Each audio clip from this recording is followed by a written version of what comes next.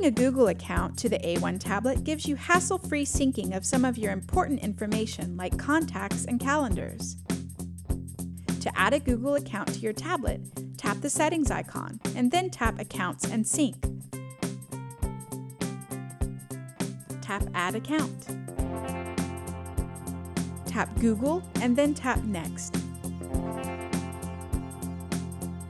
Sign in with your Google account or tap Create if you need to set up a new one. Type your username and password. Then sign in. Your important information will begin syncing with Google servers automatically.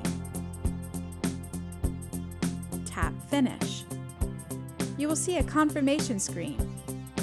Tap Finish Setup. Check the background data box to sync application data. Adding a Google account gives you hassle-free syncing and enhances your A1 tablet experience.